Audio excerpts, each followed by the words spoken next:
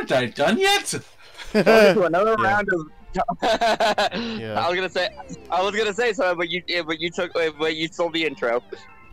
Right, so get our lives because Scrappy will be mad if you don't. Yeah. Yeah, more of this garbage. Where are we? Here. Get my... Oh, we already had 2 worlds done. Yeah, we got quite a bit done last session, so that's good at least. Yeah, well, we had some off-topic stuff so that it's not as bad. Well, here's the reason it take that long, because I'm hardly paying attention again. Right. So you said you had like 1 to 4 topics prepared. Okay, I remember 2 of the topics at least. I really should have like written them down when I had them in my head, because I tried really hard in the past like 20 minutes trying to remember what I was going to talk about, and I just can't remember. Yeah, for the record, people, I'm 20 minutes late to the recording because family. Right. Oh, hello, there's a star right there. Right, so this is yeah, this is a little bit tricky. Oh. Couldn't you have used Yoshi for this one or no? I don't. No. Wait. We're at the start. Yeah, Okay. yeah. Yoshi's not here yet. But Oh, excuse I don't me. know. I guess like I kind of had like another idea with like the green stars or oh damn it, something sim. Yeah. No, never mind. Sorry. Maybe I like Maybe I was gonna say maybe you're going a little too late. probably I can It's either that or you're going too far out. I can like hang onto the ledge maybe and then like. Okay, that was a complete accident. I'll take it. I was like trying to slowly inch so I could hang onto the ledge, but then I just fell and like just instincts took over. Mario 64 had green stars. They'd actually want you to do the, the backwards stair slide glitch. Oh jeez. Okay, yeah, No. You'd have to do the backwards long jump glitch and use the momentum to reach a star. Okay, okay, so that's. I guess that's some. You find the right thing and you just like zoom, catapulting practically outside of the invisible wall. I guess that's something we can talk about. Like Yes, Mario glitches. Let's go. Yeah, well, more specifically, what I hate it when like fan hacks or like Mario Maker levels or whatever like require that kind of stuff. It's like it's one thing. Oh yeah, no, I remember that. I remember seeing like a I remember when I was watching Alphared's like Mario Maker 2 videos. They actually required you to do this weird momentum glitch with the thwomps. Yeah, no, it's one thing for that to just be like funny speedrun tech and all that, but it's another for it to be required to beat the freaking game. Oh, Doesn't Kaizo often ask for that? I think so. I mean, I guess with that it's Kaizo, so you expect it, but for a regular like hack or like just some random Mario Maker level, like it does that stuff all the time, and it's just irritating. Well, I can't remember the last time I played Mario Maker. No, I haven't played it in ages. I just remember. Yeah, same. I don't remember if it's Mario Maker 1 or 2, but there's this infamous like Mario World stage someone made that's literally just like 10 seconds long, but it's a problem because like you have to do this glitched wall jump. It's like, why? You know what that reminds me of? It's like if you tried to do, you know how in Mario Lost Levels, like sometimes you kind of like push off the wall. Sometimes when you jump into it. Oh yeah. Imagine having to do that like consistently. Yeah. When I'm pretty sure it's nothing more but a glitch. Yeah, as far as I'm concerned, like glitches should not be required to beat a game. Like it's stupid. I mean, yeah, again, like fan hacks or something, whatever. But right. Like I'm imagining if I try to play like a Mario fan hack or something, and I'm literally lost. It's like, oh, just do this forehead. Yeah. What do you mean? What do you mean? What do you mean you have to do this frame perfect glitch? Yeah, right. Oh god. What do you mean only experts can do it? Where the heck is the green star? What do you mean? What do you mean I'm required to do the? What do you mean I'm required to do canonless? Oh God, I've still never managed to do that. I've done it. I've tried. And it felt really good. Why did you jump over there? I was gonna be like, where are you going? Mario wanted to angle his jump for some reason. It's not supposed to go at an angle. Eh. Wow, you threaded that hole right there. Yeah, but I guess the other thing I was gonna talk, the thing I was actually gonna talk about is to do with the green stars. Like, I guess a better way they could have done it is if they made the green stars like maybe like a hard mode for the game or something. Like, because they do something pretty much. Oh, okay. They pretty much do that. Yep. They pretty much do that in like 3D Land and World, where you beat the game and you get like the special worlds, which is like the same levels again, but like remixed and harder and stuff. I feel like if the green stars did something like that, it would be a lot more palatable. Again, though, some people might just see it as padding. Yeah, I mean, it padding as is. I mean, yeah, it's padding as is. Like, I would definitely prefer this over what we have now, because you know, if they made it so you go through the. Oh, you gotta do this backwards. Right. Can you just like... Okay. That one's actually not that hard. Yeah. If you did the normal 120 stars and like forget having to get all the green stars, like remove that from having to unlock Grandmaster Galaxy. If you could just get Grandmaster after the regular 120 and then after that green stars showed up, it's like, oh, go through the game again on hard mode. If that was the case, that like people who are just done with the game at that point can just stop playing and be satisfied. But for those who want an extra challenge, they can go through the game again and have it be a lot harder. I feel like that would be a way better way to do like content like this without having it forced on the player. It'll basically be this game's equivalent to like the Luigi's story or whatever, which is, you know, what the green stars technically are, but less forced on you, I guess. I don't know. Basically have them be optional. Yeah. Yeah. Or like even more ideal version of it would be, like I said in the last session, make the green stars like a star coin kind of collectible, and then when you do all the stuff that I mentioned before, like beat the game, get all the collectible green stars and all that, you get the hard mode like before, but they're red stars instead of green. That would be kind of interesting as well. Where is it? Oh, that's not fun. I was gonna be like that. I was gonna be like, that looks like a very not fun one to grab. Oh, there's no checkpoint. Luigi would definitely make that. Yeah. I mean, I think I was just like the angle was just off. Well, what I'm assuming they want you to do is triple jump off of the blocks at a right. Oh yeah, I think I had to. Oh, oops. Harry. I completely mistimed that. Yeah, the... What is it? I remember when I did the spinless challenge, I had to do the triple jump. Oh, you did green stars with a spinless challenge. What is wrong with you? Kinda. Well, he tried. At any rate. I'll be blunt. I kind of gave up with half of the stuff. Like a lot of the stuff that was like really annoying to do, like just going through the level, I kind of just said screw it. I can't be bothered. From what this looks like to me is like, it looks like it wants you to triple jump at the right moment. Start a triple jump at the right moment. Yeah. Oh wait, no. Like, it wants you to start in the yellow. Once it goes to green, you start moving forward. Yeah, like that. Damn it.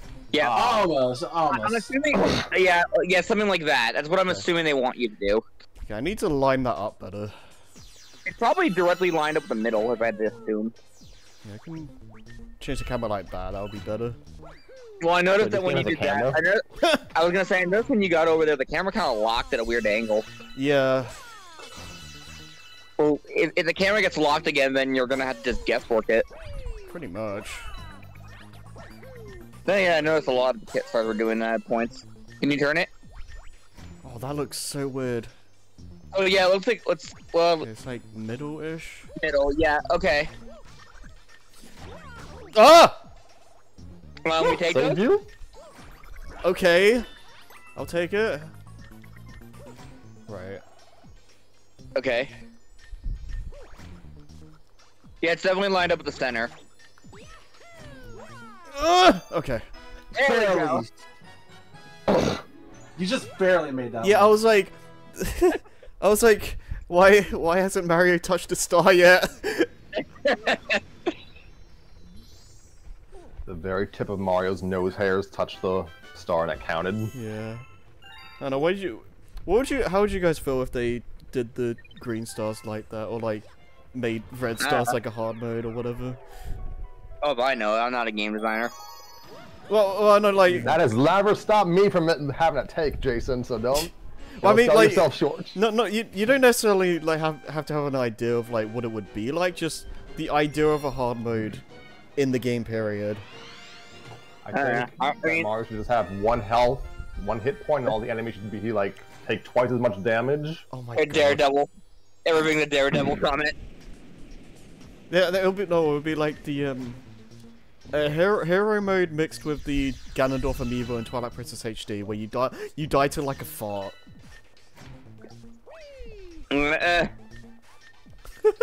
Oh god. Oh yeah, or like Dread mode in Metroid Dread. Yeah, yeah. Oh, you mean the little insta-kill mode? Yeah. Like I've still never tried that yet. I've heard horror stories. the funny thing about it is that the Emmys technically don't one-shot you now. Yeah, I give the because the Emmys catch you, the cutscene triggers where you have a split second to get away from them. Yeah, no, I mentioned that. I was joking to Hub about that, where I was like, the funny thing is, the only thing that can't insta-kill you are the Emmys. Oh, that's Yeah. hilarious. Harry, it might actually be better just to get the silver stars first, so at least Oh, turn right. off the switch. Yeah, I guess. Maybe? Well, I mean, we see where it is. Hopefully, the way the blocks end up being at the end doesn't screw things up. We'll probably better to keep No pressure, Harry. Keep them on yellow then. Or you want them on green. Green will probably be best. Well, at least we can see it in the drop shadow. Yeah. Alright. Okay, I don't trust these guys.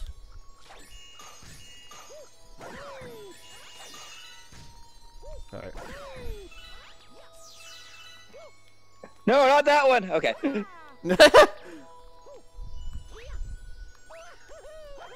Oh, you can just barely reach that. Yeah, right. Alright, it's really high up here. Good thing I'm used to this. Yee. Oh, actually, that's it. I just realized this is one of the 3D Mario games where Mario doesn't take fall damage. Yeah, I'm trying to think, like, it's like the Galaxy games, Odyssey, I assume 3D Land Sometimes you take fall damage, right? Wait, what? yeah, 3D Land and 3D World. I'm assuming you don't take fall damage. Yeah. But Sunshine, I don't think.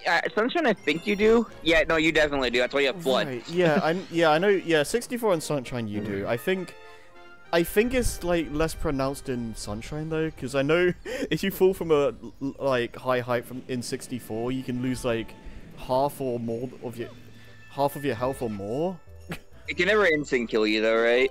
I don't think so. Like you'd have to Alright, so where is test that. it? Though. Okay, Well, if I had a file that goes to the top of Peach's castle, I'd probably try something like that. Oh god, I remember Mario, don't do this to me. Oh, this again? Yeah. I need a new controller. Yeah, I think first one should be like around here. Yeah, okay. Oh, that is just obnoxious. Like, it's a good thing I remembered that one, because, like, otherwise it's kind of a dick We move. went right past it. Yeah. Yeah, Oh boy. Sorry guys, I'm still getting back from dinner, so my stomach kind of hurts. Alright. Okay, I'm glad I'm not the only one who gets that sometimes. Like, after I eat, my body kind of, like, stops existing for a little bit. I feel like I'm about to crash. Bandicoot. Okay. Oh no. Cash Paducah. There you go. Gringotts Steakhouse. Cash Paducah to Gringotts. Great commentary, guys. I mean, these are the green stars. Who gives a crap?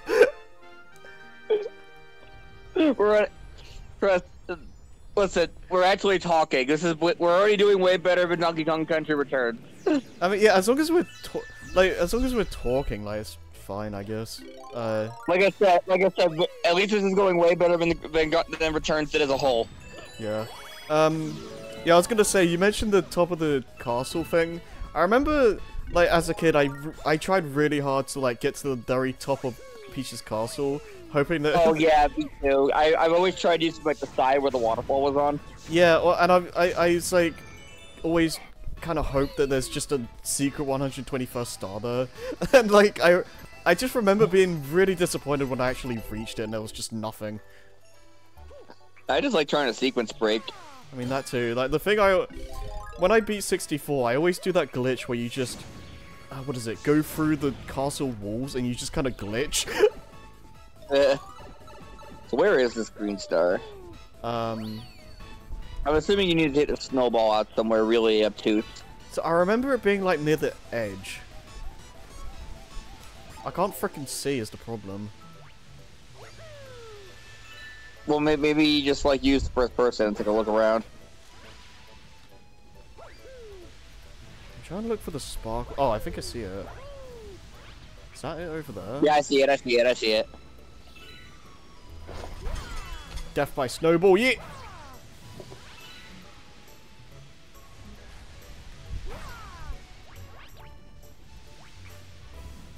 Yep, it is the right way. Alright. That's pretty cool, actually. No, that one's actually kind of neat. Although if I remember correctly, I probably just found it and just try to jump onto it. Yeah, I mean, you can just damage boost as well. The problem with that, though, if you miss, if you mess up, if you miss, yeah, you die. Yeah, like, when Mario starts bouncing around like that, it's kind of hard to redirect him. At least it's not freaking, what's it called? Sunshine, where it feels like Mario just goes anywhere when his ass gets burned. Yeah. I mean, I think that's the most evident example of realistic physics in a Mario game. Except I don't know anybody who can just, like, do a dive, like, a sudden dive like that in midair. Yeah, well, the thing with burning yourself in sunshine is that, like, Mario kind of just goes straight up and down, and you can barely move it. Kind of, like, turns around a little bit, too, or something like that. Yeah. Like... Keep it up. Yeah. Should have had it hidden in the house, so you have to roll into it to get the green star. Oh, that'd have been cute. Alright, this is the one where I don't remember where it is, so this will be fun. Really leveraging this early area. Yeah. Do you think there's enough of these ice guys? No, not enough. Oh my god, please.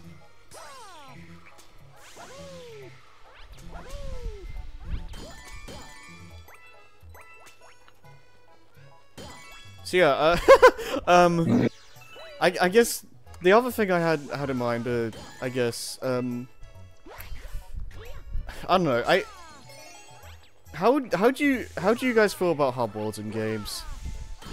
They're fine. What? Hub worlds. They're fine. I don't have any. I have no strong opinions on them one way or the other. Okay, because I was gonna bring that up because something. This is more to do with like Odyssey more than anything, but screw it, we have like nothing to talk about. I think one thing that I've come to realize that like the reason why Odyssey doesn't. No, don't get me wrong, I really like Odyssey, but one thing that it doesn't click with me as much as 64 or Sunshine because there really is no hub world. Like some games don't need it that much. I don't mind it being taking a backseat in the Galaxy games, for example, but there's just something special about exploring Peach's Castle or Delfino Plaza and just having a place to just explore and relax in and having barely any danger of dying. Like, I don't know, Odyssey just doesn't really have that, and I feel like, I mean, I get it, like, the way the game's structured, it kind of can't have one, but I don't know.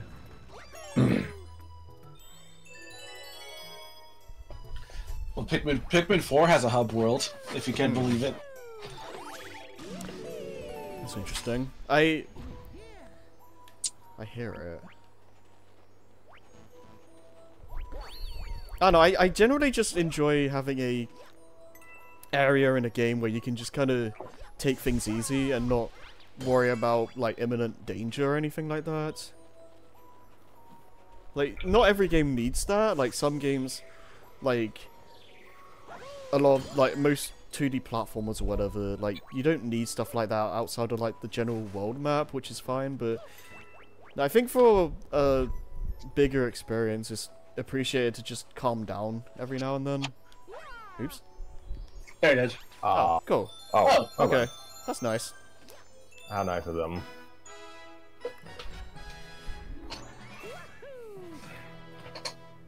Oh, okay, that brings... I remember one thing I was gonna talk about now that I mentioned that. You know, it's kind of funny how, like, you know, you go through space and all that in the Galaxy games, but I feel like... No, I still feel like 64 is the most, like, mysterious feeling Mario game. I don't know if you guys know what I mean by that, but just something about that game just feels really strange. And I don't think early 3D.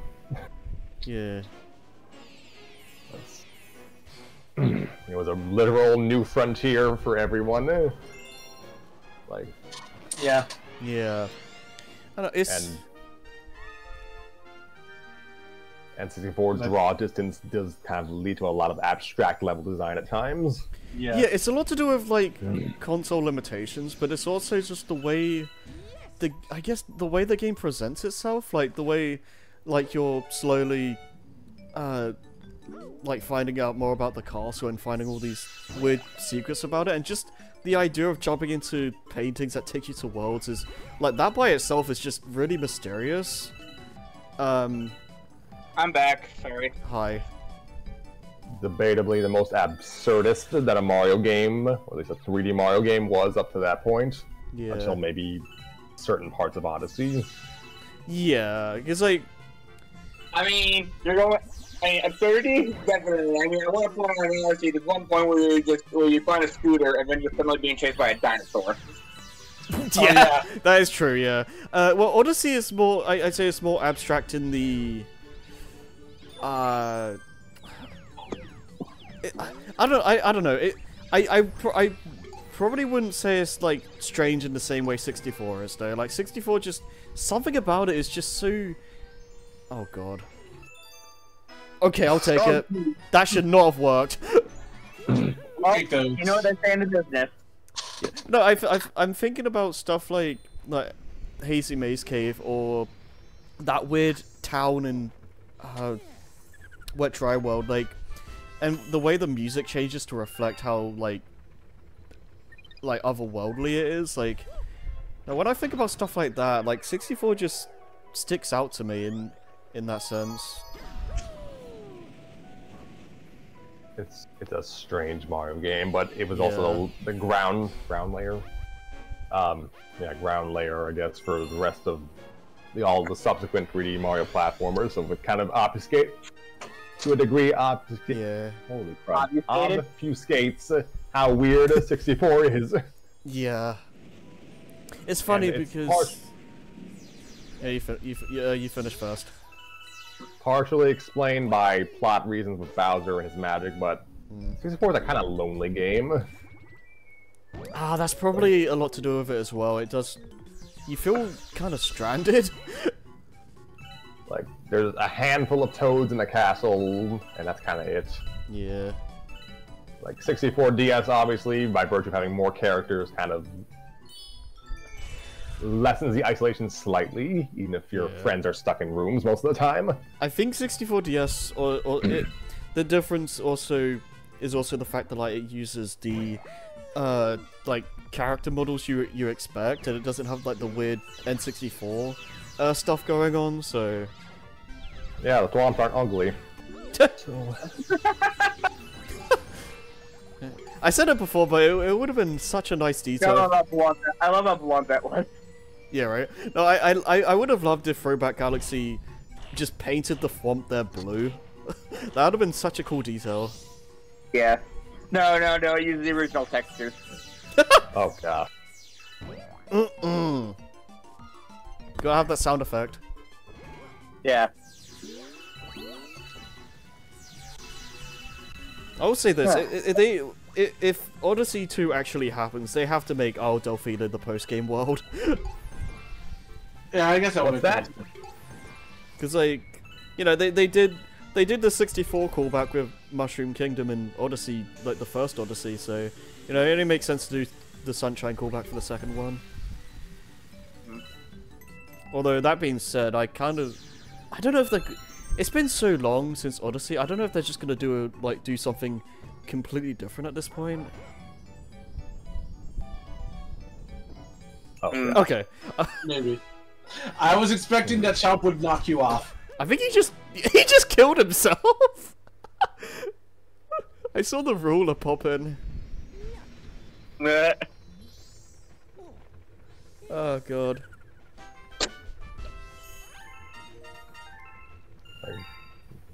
Mario 64 is just a very, I mean, it's just an odd, abstract, intentionally and unintentionally surreal game. Yeah. Like, even Banjo-Kazooie coming out like about 2 years later kind of puts that into contrast. Yeah. Yeah, it's weird, like... I guess Grunty's Less specifically has a lot of, like, weirdness and intrigue to it, but I still think 64 just has it beat in terms of just sheer, like, weirdness, I guess? I don't know.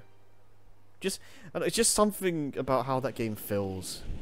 Just atmosphere-wise, I mean. Okay, I don't remember where these green stars are at all.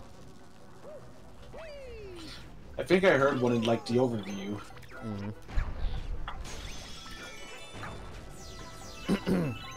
And my nephew is banging blocks in the background. Amazing. A kid after my own heart. So, alright, since all my internet research, that's what you want to call it. If my internet research taught me right, what you might be experiencing with Mario 64 is a concept of liminal space. Maybe? Like the relatively closed, empty nature of Mario 64's backgrounds lends itself to a certain eeriness. Yeah, that probably has a lot to do with it. And that's also kind of reflected by like those early N64 and just general 5th generation video game renders. Oh wow, that was easy. Go grab it, please! What the heck? Why? That was... okay. Well, at least I know where it is now. Yeah, okay. So, if that's... pardon me, what was I saying? Yoshi. Yoshi! So yes, there is, beyond, I guess, general nostalgia, there's a certain reason why, you know, early 3D in-game stuff and, like, early, like, promotional renders kind of have a certain vibe to them. Yeah. Like the limitations are an aesthetic in and of themselves. Yeah, like the like with Mario 64 specifically, like the art in like you see in like the manual is like completely different from the actual game. I guess one that sticks out to me is like Metal Mario and Hazy Maze Cave. That one just has that's N64 aesthetic. Yeah. Yeah. I would oh right, it's right here. Okay. Okay. I couldn't tell whether hitbox was lined up. Now imagine doing this with Mario 64's sense of space, I guess. Yeah. Honestly, it might be easier because the shadow would be like a giant oval. Yeah. True. I feel like we have not quite. Yeah, Mario 64's like shadows they just used circles, didn't they? I presume so. Pretty sure they were just circles. That was standard procedure for pretty much every 3D game of the time. Yeah, I remember mascot platformers. I remember when like when Crash 3 came out, like they made it a big deal that the shadows were actually like realistic and not like circles.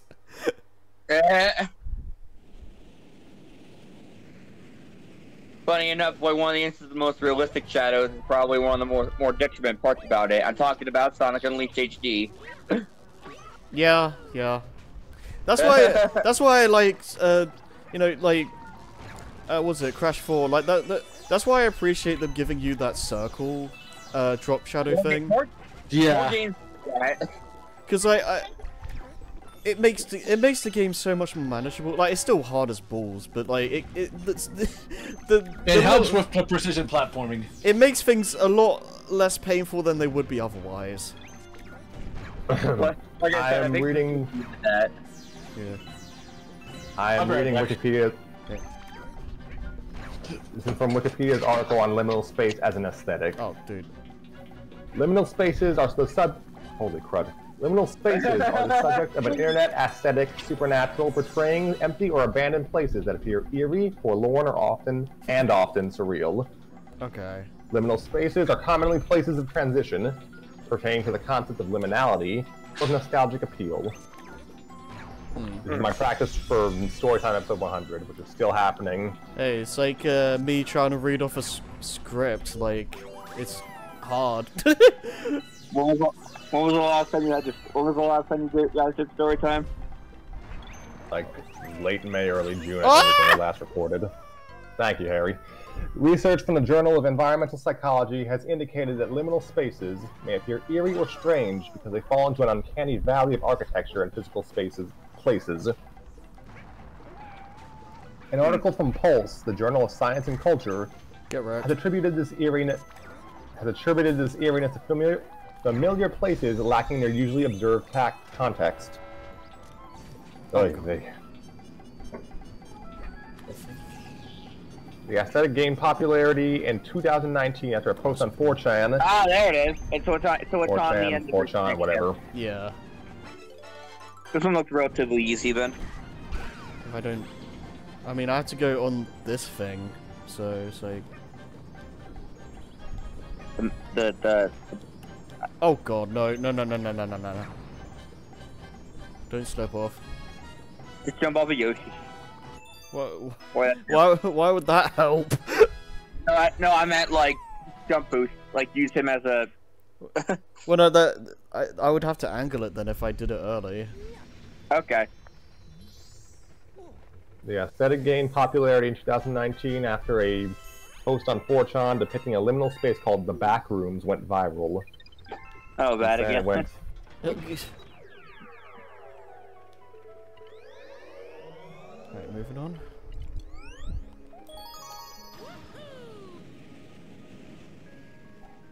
Hi.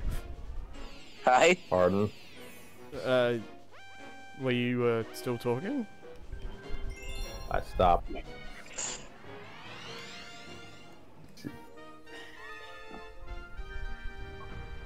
The characteristics of the liminal space aesthetic are as follows, according to the article.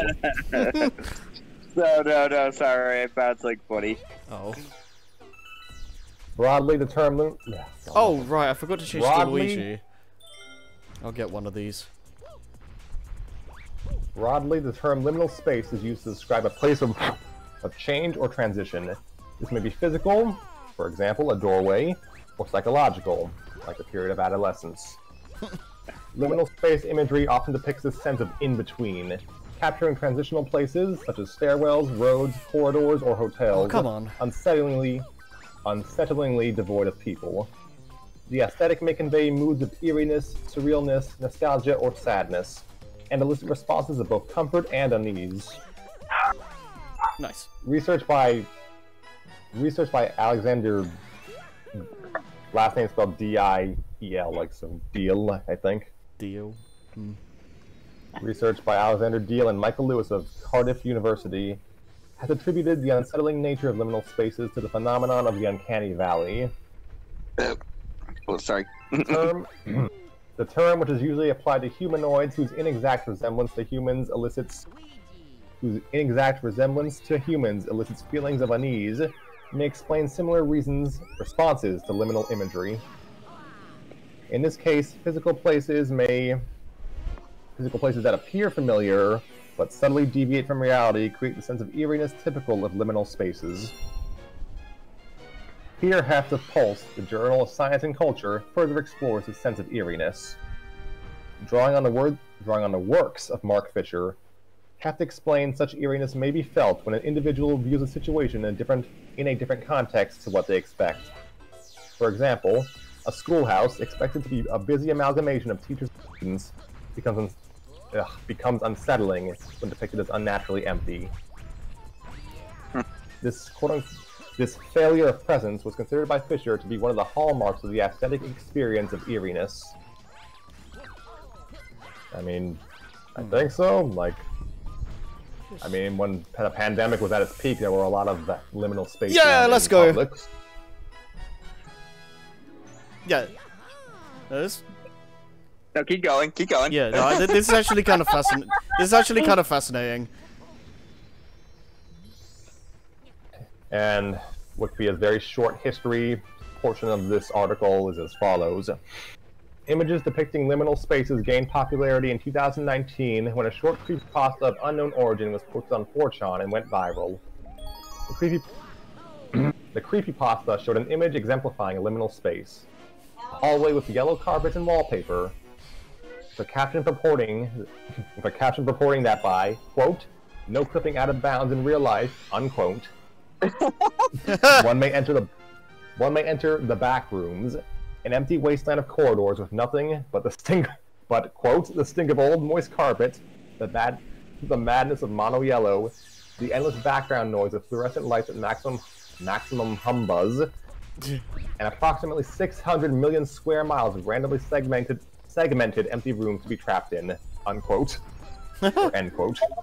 All I know about the back rooms is like just from this sort of filmmaker videos I've seen. God. Liminal space images soon gained popularity across the internet, and by November 2022, a subreddit called basically r/liminal space had over 500,000 members. The liminal space photo posting. I see the green star. Yeah. Liminal space photo posting at Space Liminal Bot on Twitter had accrued over 1.2 million followers, and a TikTok hashtag liminal spaces hashtag, well, for Pete's sake. Oh, that was easy. Oh my gosh. The TikTok liminal spaces hashtag had over 2 billion views. Where did this come from again? Liminal space. Like that, or are you like what? Why is it? Are we talking about like a period? Or? Yeah, I think I remember you talking something about Mario 64. No, it was to do with. Yeah, it was to do with like 64 and like the mysterious like. I don't know if creepiness is the right word, but yeah. Eeriness. Eeriness, yeah. What was practically an abandoned castle. Yeah, I mean, you do have something there with the, what is it? the loneliness, I guess, because you kind of just feel you kind of just feel alone for most of the game. Whereas like with the other 3D Mario games, you don't really feel that because, well, I don't know, like for 3D Land, like it feels more like a stage by stage like regular progression. So it's like it doesn't feel as pronounced with that. But you know, Sunshine, you have like the Toads and Peach for most of the game and all that, and you know, it doesn't feel very lonely. And then I see what the game wants you to do. Yeah, and then the Galaxy games, like you have like a bunch of people like in the hub, so it's like you don't get that. Well, the most you have in the castle is just Toads and maybe the occasional rabbit. Yeah, like it feels very deserted.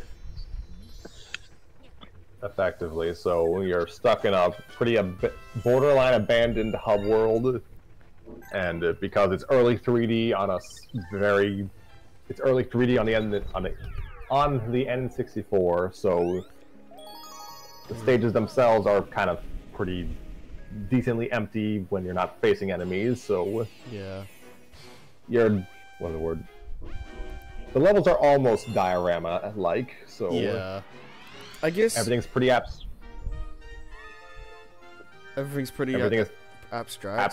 and there's a lot of floating islands. So yeah, not only are the levels kind of abandoned, they're just kind of floating in the ether.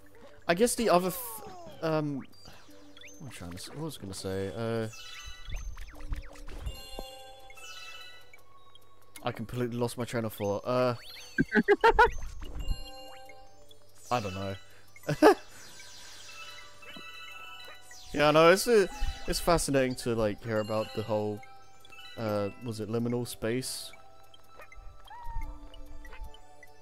And I brought up the Okay, that wasn't too bad. I brought up the like promotional renders of Mario 64 and just the general era.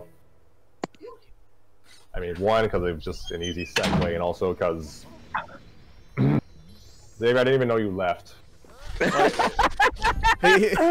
said BRB a little while ago.